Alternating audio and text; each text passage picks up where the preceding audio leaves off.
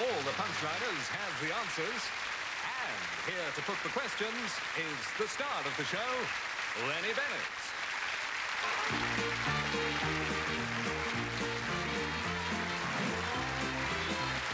Thank you. Thank you, and a very big welcome, ladies and gentlemen, to Punchlines, the show that every week attracts the cream of show business. And, of course, when you get cream, you do get a few cloths. So, let's see who sees with us tonight. Fine young comedian, ladies and gentlemen, say hello to Jeff Stevenson with us tonight. Say hello. How are you? Oh! Jeffrey! How are you, Lenny? Fine young comedian, tell us a new joke. Goodness knows. Well, I've heard some bad news today. You know E.T. went home? Is that right? Yeah, he never made it. He got attacked by a Sanusi washing machine. Very nice joke. Very nice joke indeed. A round of applause for young Jeff. A lot of young talent on the show tonight. Gary Wilmot is with us. Say hello to Gary. There we go.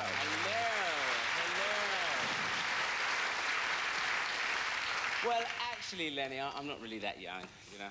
Well, I suppose compared to you, I'm a bit young. Now, just a minute. No, Don't it's accept all right. it. I mean, my dad used to watch you. So Your dad? During the war. You could never work out which got the best laughs, you or the Blitz. Yes, thank you, Gary. Thank you, Gary. That's all right. There's Gary Wilmot, who I will not be speaking to for the rest of the show. A good job I got friends on the show. Patsy Goldie. Don't accept any lip. Quite Don't right. Just hit him. Use your pension book. The old jokes, is it, tonight? All the old jokes. Excuse me. Oh, another one. Here we go. Yes, go on. Go on, Roger. Can anyone join in? Yes. Yes. Yes. I know viewers at home, you may think Lenny works this show from behind a desk. Actually, that's his walking frame. Yes. Thank you, Roger. Yeah, sorry about that. From you as well. I mean, he's a bit past his sell-by date. Right. Time to meet our two contestants, ladies and gentlemen. Nice round of applause for Helen Brannan and for Mick Durkett. There we are.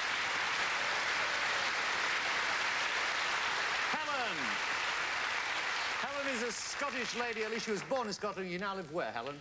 West Sussex, Chichester. In Chichester. And I know that you're a trained nurse and you have a little daughter, Nicola, 2 years ago. And this is really interesting. It says that you met your husband, who's an anaesthetist, Mark, over an operating table. Yes, is that right? over a vasectomy, in fact. A vasectomy?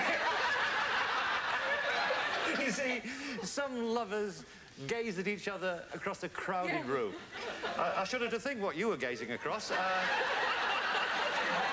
Let's talk to Mick. Mick Durkee. Where are you from, Mick? Leeds. Leeds, Yorkshire lad. What do you do? I'm a printer. Yeah, but you used to be in the Paras, didn't you? I did, yeah. Very proud of that. Very proud of it. How many years? 4 years. Parachutist. 36 jumps. 36 jumps. Excellent. Yeah. Well done. Right. To Mick, to help Helen play Punchlines, as usual, to star guests, ladies and gentlemen, a nice warm round of applause for Freddie Paraface Davis and for the lovely Stephanie Lawrence.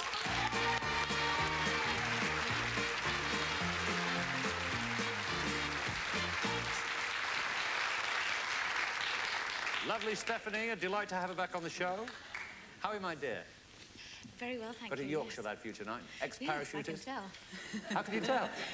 Kisses all the way up. Really? Yes. Do they do that in Yorkshire? Really? Oh, well. Is that right? He didn't do it when I met him, but nevertheless. Fred, best hat on for the occasion? Oh, absolutely super. Yeah. I thought I'd take it off for a change, and she'd like to wear it, she said, yes. Yeah, we should have a try, shall I? Go on. Try it on. Yeah. Go on, yes. Excellent. Can you do the voice, Helen? Absolutely. Well, Get it off, quick. I think I'd sooner have a vasectomy, right. Anytime. Anytime? Yes. Oh. After there. Thank you. Yes, I bet that'll be cut. yes.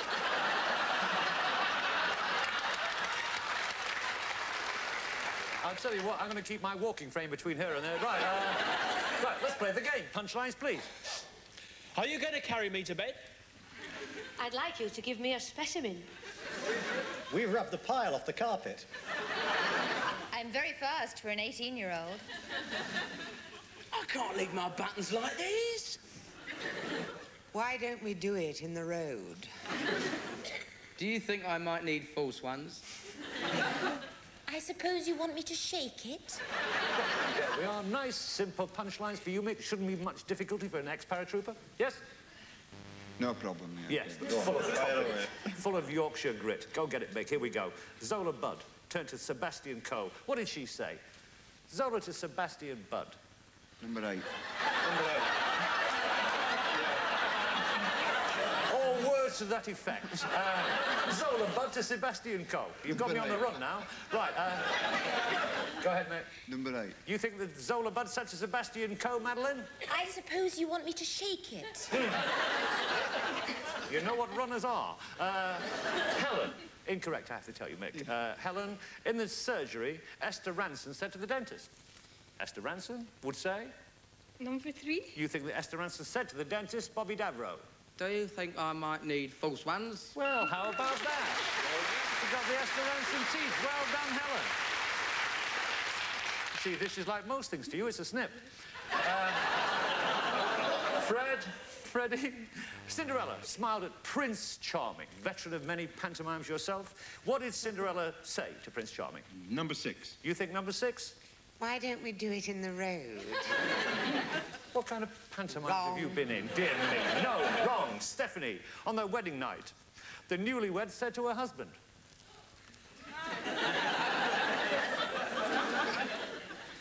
Do we have some newlyweds in the audience? Number 4. You think the newlywed said to her husband on her wedding night, Debbie Arnold? Oh, I'm very fast for an 18-year-old. No, Helen. She might have done. The nurse went up to the patient. One for you. Just the way they come out. The nurse went to the patient and said, what kind of things do you say to your patients? 5. Nurse said to her patient, Are you going to carry me to bed? it's right. I'm going to come to your hospital, that's for certain, yes. Mick, making a martini, the cocktail barmaid said to James Bond.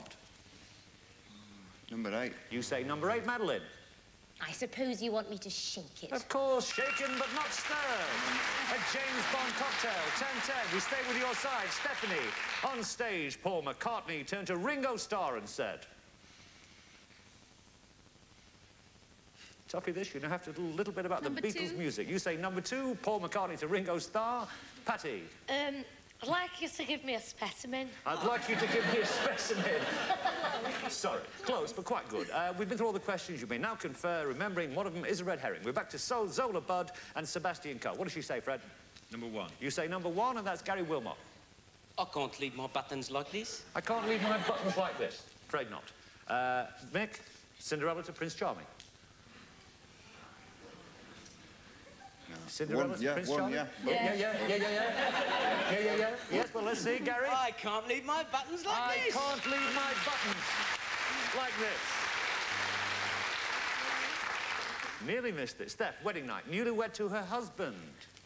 What do you say, romantic evening? It's your wedding night. And on your wedding night, the newlywed turned to her husband lovingly and said, Patty Gold... I'd like you to give me a specimen. You see, there's no romance left in the world. I can hear what it was, but I can't remember where it came from. OK, nurse to the patient. Again for you, Helen. Number 2. You say number 2 this time? I'd like you to give me a Of specimen. course, that's the way it came out. Freddie, you're on a roll. Paul McCartney again. Paul McCartney to Ringo Starr. Number 4. You think number 4, and that is my little one. What did Paul McCartney say to Ringo Starr? I'm very fast for an 18-year-old. No, but a good try. Mick, Zola Budd to Sebastian Coe. Number 4. That's the way they come out. Say it. I'm very fast for an 18-year-old. Of course, there you go, you see. 30 points to 20. Steph, we're back to the newlywed on her wedding night again. What does she say to her husband? You can have help off Mick if you like. Can... Mick thinks the newlywed said... He says number 6, but I think Number it's 6? 5. Well, let's find out. Linda Bellingham? I think it's 5. Why don't we do it in the road? We did. They're a bit funny up there, aren't they? It's not that, but it frightens the horses. Right, Helen, Paul McCartney to Ringo Starr. Number 7. Paul McCartney said to Ringo Starr, Roger Kitter. We've ripped the pile off the carpet. We've ripped the pile off the carpet. Wedding night, the newlywed said to her husband, Mick, and you know that it isn't number 7.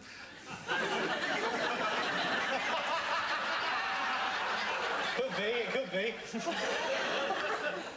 5. You think 5? What is it, Jeff Stevenson? Are you going to carry me to bed? Are you going to carry me to bed is correct. 40 points to 20. We have this remaining question. It really is a tough one, this. You have to know something about Beatles music. Paul McCartney to Ringo Starr. Go on, Stephanie. Number 3. Number 3. No? Say it, Bobby. Do you think I might need false ones? You think? No, it was out earlier. Freddie, how about you? Paul McCartney to Ringo? 6. Calculated guess from Freddie? Say it. Why don't we do it in the road? Why don't we do it in the road? Remember, the title of a Beatles LP track was Why Don't We Do It in the Road? Ah, how clever. Right, scores, 40 points to 30, quite close. And now the toughest round of all, the one I enjoy. But before that, who had the red herring? Yes, I had it. What was it? We rubbed the pile off the carpet. Yes. Oh, no wonder it was a red herring. Right. Second round is the toughie, where we give the punchlines, but we all change places. Punchline remains in the same box. Let's do it. Punchlines, please. Cyril Smith. Rudolph Nureyev. Cliff Richard. Edward Heath. Danny LaRue. Martina Navratilova. Russell Grant. Quasimodo. There we are. All famous astrologers, apart from Russell Grant. Right, change places.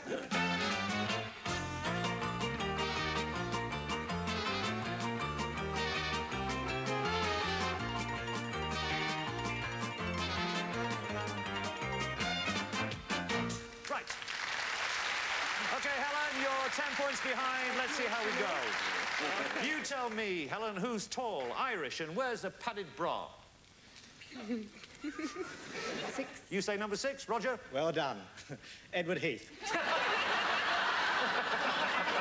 No points, my girl. Mick, who's often seen hanging around with sailors?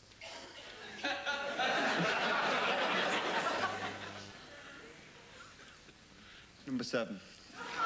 Number 7? Cyril Smith. Cyril Smith, right on. But a good try. Fred, who is famous for saying, "Why am I so ugly?" 2. You say the person who said, "Why am I so ugly?" I had was a Bobby hunch you'd Dabro. say that. Quasimodo. Quasimodo is correct. Well done, Freddie. Helen, who represented Britain in the Eurovision Song Contest? Sang in the song contest for Eurovision. And it was? 3. It was 3, and that's Madeline Smith. Danny LaRue. Danny LaRue, no, I'm afraid not. No, it was only sopranos that year. Stephanie, who danced with the Sugar Plum Fairy? Number 8. You think the person who danced with the Sugar Plum Fairy was? Rudolph Nureyev. Rudolph Nureyev is correct. Well done, Stephanie. Stay with your side. Who won the women's singles at Wimbledon, Mick? Can't confer yet. Oh, sorry, I was thinking aloud. It's all right, my darling. No problem. Women's singles at Wimbledon was won this year by? Number 2. Number 2, Bobby? Quasimodo. New ball, please. New ball. Imagine it going and Quasimodo at Wimbledon. Quasimodo and McEnroe at one end and him at the other. Go on, do it, Bobby. It's for you. It's for you.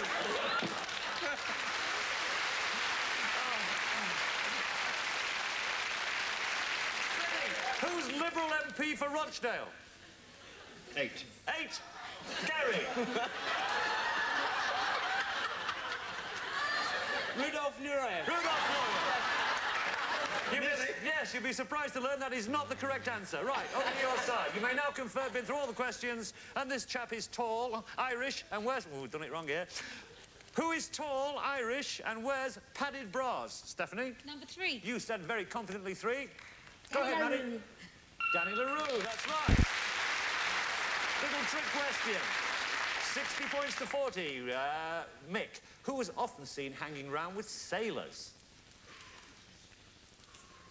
And you know what sailors are? 6. You think the person was, Roger? Edward Heath. Edward Heath. And that's right. Of course, you see, that was Edward Heath's hobby. Sailed. And Steph, who represented Britain in the Eurovision Song Contest? 1. You say 1, and that is... Cliff Richard. Cliff Richard is correct. Well done, Linda. Nick, who won the women's singles at Wimbledon? It's there somewhere. You know the name. Can you remember the box? Women's singles at Wimbledon. Number 5, Patty Gold. Russell Grant. No. Russell. He beat Quasimodo in the final.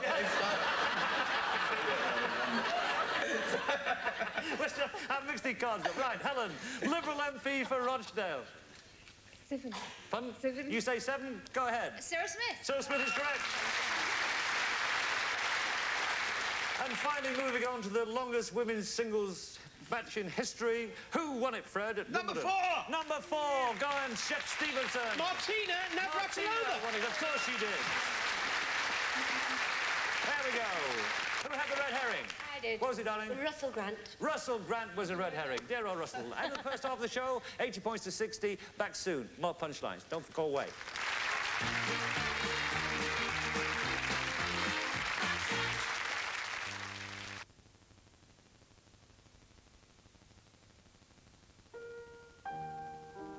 The grace of Harrison Drape. The strength of Harrison Drape. And the beauty of Harrison Drape. Harrison Drape curtain tracks and poles.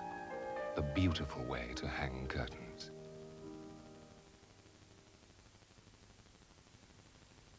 I'm going to miss you, Henri. I will miss you too. You will write. But of course. My postcode. Ma chérie. Pass on your postcode.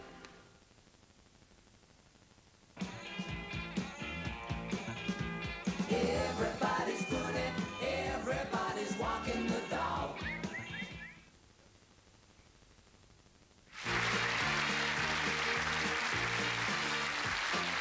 Welcome back to Punchlines Part 2.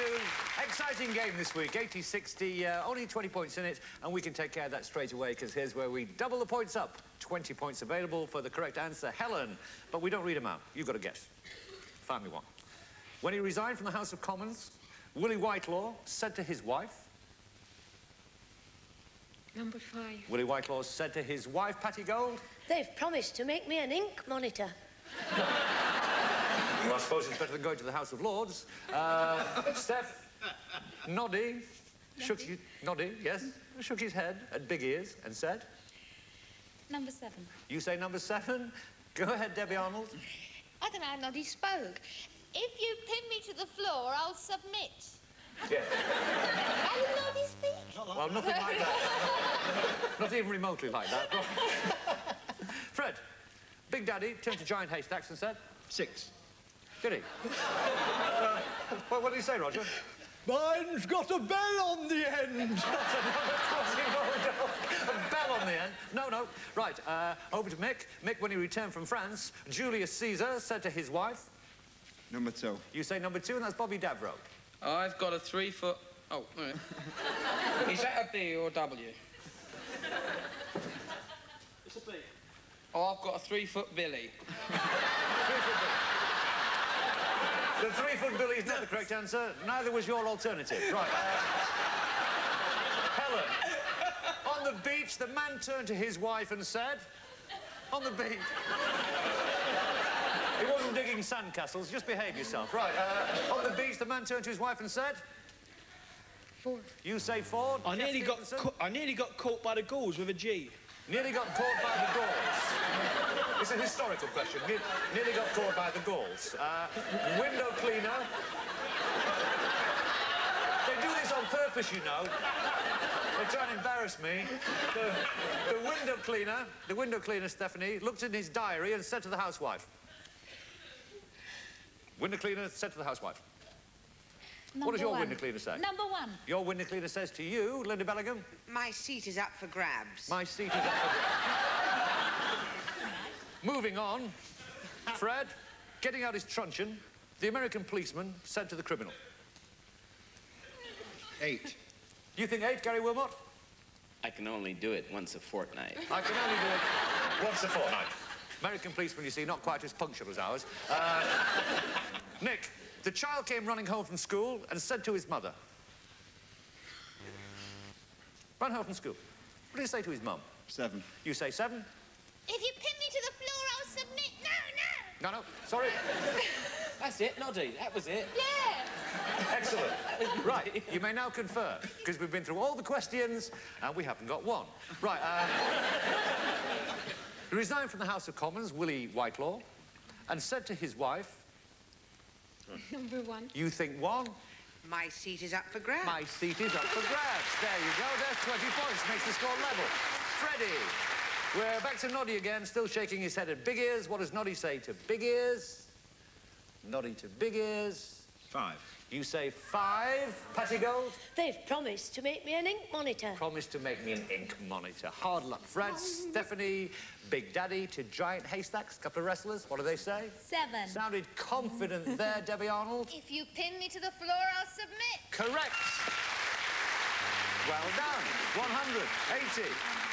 Stay with it, Mick. He returned from France, Julius Caesar, and said to his wife... Anything about history, Nick? No. No. Well, you haven't got a prayer with this. Number 8. Julius Caesar back from France. What did he say to his missus? Number 8. You think number 8, Gary Wilmot? I can only do it once a fortnight. No. Must have been a rough trip, huh? Helen, on the beach, the man turned to his wife and said, on the beach. Nice beach in the summer. Man turned to his wife. What did he say? Thing about the ding-a-ling. Number 6. Pardon? Number 6. You think so, do you? What was it, Roger? Mine's got a bell on the end. Mine's got a bell on it. What's you looking like that for, Helen? No, of course not. Stephanie, window cleaner, looked in his diary and said to the housewife.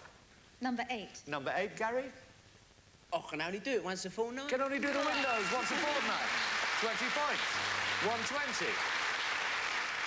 American policeman Mick pulled out his truncheon and said to the criminal. Number 2. Very confident, Bobby Davro. I've got a 3-foot Billy. A 3-foot Billy. Correct. That's right. American policemen call their truncheons their Billy Club. Another one correct. Number 20. You need one more correct answer to win, Stephanie. Can you do it? Child came running home from school. Said to his mum. Number 5. Sounds confident, Patty. They've promised to make me an ink monitor. An ink monitor indeed. Well done. Well done. There we are. Well, unhappily, it has to be a loser, Helen, but you've enjoyed the show? Oh, very much. You did very well, and it's been a good operation, really, hasn't it? Yeah. Yeah. Very good. You get a nice present from us. You get a nice food processor to take home for hubby and the kids. And, of course, what else do you get? NLB. Look at that. Keith Harrison Orville. So, there we are. That's for you, my plum. That's for Helen. And a kiss for you. There we are. And for this week's winner, my friend, the ex-paratrooper, Mitch, come and play the champion game.